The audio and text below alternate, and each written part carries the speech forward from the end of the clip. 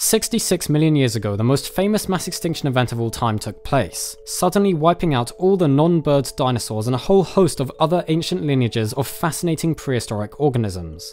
But, although their giant and not so giant relatives had perished, a group of dinosaurs known as the birds made it through to the other side, and it wasn't long until they began to grow to large sizes again, recovering some of the niches left vacant by the destruction of their ancestors. One of the more famous groups of giant avians that lived just after the end Cretaceous mass extinction event were the terror birds, or forest rakids, huge flightless carnivores that terrorized the inhabitants of South America, and later parts of North America, for over 60 million years.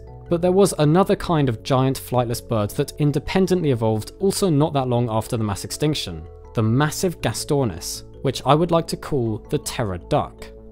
Gastornis is a truly intriguing genus of bird, and fossils of this creature are actually known from many different places around the world, from North America to Europe and Asia.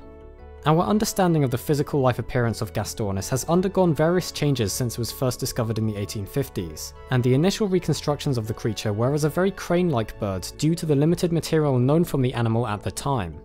But now that more complete specimens have been uncovered, and even the skull is known to science, the true look of Gastornis is better understood. The largest species were capable of reaching heights of about 2 meters, and they possessed some incredibly massive skulls with tool beaks that appear to have been very powerful. Indeed, studies that have reconstructed the musculature and biomechanics of Gastornis' skull have found that they were capable of amazingly strong bites. However, there was no hooked tip to the beak, and these details, along with some others, have led to a famous debate over the true lifestyle and diet of this bird, which we'll explore later.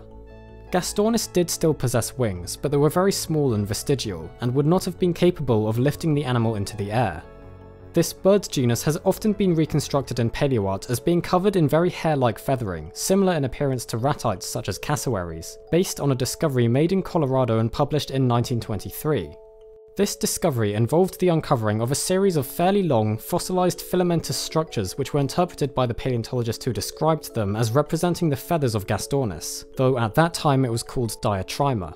So as a result, you will often see artistic restorations of the giant bird with very cassowary-like integument. But, as revealed by later research, these filamentous fossils turned out to not actually be the feathers of a bird. In fact, they were plant fibers. A much more recent discovery that might be attributable to Gastornis is a single veined feather from the same formation as the plant material. Due to the large size of the feather, it has been suggested that it could have belonged to the giant Gastornis, though currently there is no way to say for certain. So we've established that Gastornis would have been a pretty terrifying creature to come across. But why is it a terror duck? Well, that's because Gastornis is actually classified within the same group as the waterfowl, the ducks, geese and swans. This shared group is either the more inclusive Anseriformes according to some researchers, or the larger group Anserimorphae according to others. Either way, they share a close evolutionary relationship to living ducks and their kin, as well as an even closer relation to another group of giant flightless birds, the extinct Dromornithids, or thunderbirds of Australia. But there is actually no relation at all to the forest rakids of South America. Despite converging on a similar appearance, these terror birds are in fact most closely related to the living South American Seriemas, and are placed in a larger grouping with the falcons, parrots and passerines. Currently there are 6 different species of Gastornis that are still accepted to be valid. The original type species, Gastornis parisiensis, was first described in 1855, based on a partial skeleton found near Paris. More remains originating from the same species were uncovered later on in the 1860s and 70s, and then in 1876, the infamous American paleontologist Edward Drinker Cope, one side of the legendary Bone Wars, described a new genus of giant flightless bird from New Mexico.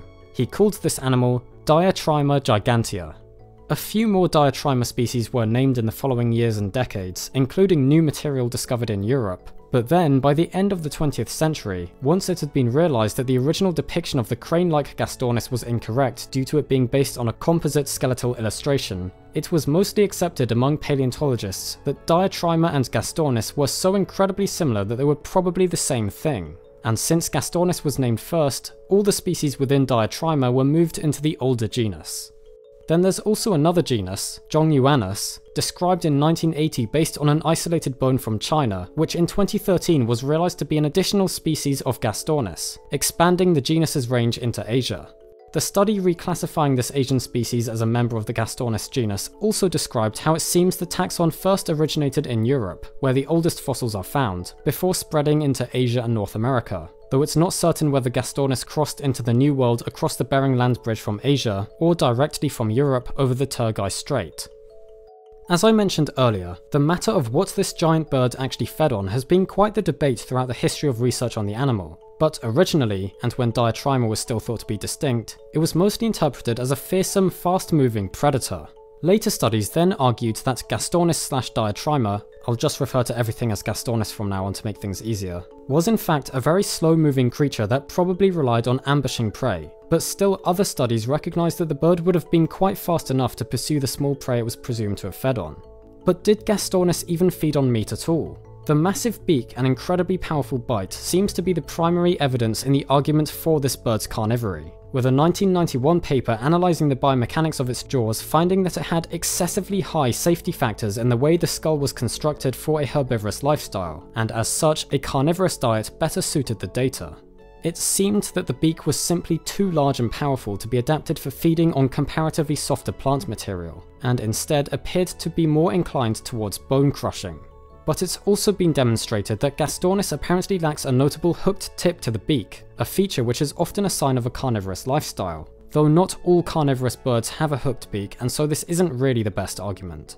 The incredibly strong bite forces of Gastornis have also been suggested to potentially be an adaptation for cracking open hard plant matter such as seeds and nuts, instead of crushing bone. And more evidence against the carnivorous mode of life was published in 2013, when a series of footprints found in Eocene-aged rocks in Washington were attributed to Gastornis but showed no signs of any raptor-like claws on the feet, supporting the idea of herbivory.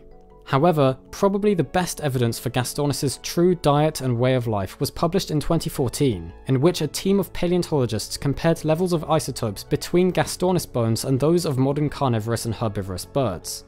Their results found that Gastornis only ate plants. The study further supported this with a reconstruction of the jaw musculature of this giant bird, finding it to be much more similar to herbivores than carnivores. A similar result was actually also reported at the Goldschmidt conference in 2013, when a different team of researchers looked at the composition of calcium isotopes in Gastornis bones to see what proportion of their diet was plant or animal based, finding that they matched fossils of herbivorous mammals and dinosaurs, but not carnivorous dinosaurs. So it now seems pretty conclusive that Gastornis was a primarily herbivorous creature that fed on tough vegetation and perhaps used its powerful beak to crack open hard nuts, but was not going around chasing small mammals and breaking their bones, though a potentially omnivorous diet is still argued by some to be a plausibility. Nevertheless, this huge duck relative would have been a formidable presence throughout the Paleocene and Eocene world, and despite it most probably being herbivorous, I still wouldn't have been keen to irritate one of these giant birds. Modern herbivores can still be incredibly dangerous, and just because they eat plants doesn't mean they won't also kill you, so I think Gastornis remains worthy of being known as the terror duck. Anyway, I really hope you enjoyed this video and learned something new. If you would like to find out more about our world, its history, and the wonderful life that surrounds us all, please feel free to subscribe to the channel if you think we deserve it, and if you would like to see more from us.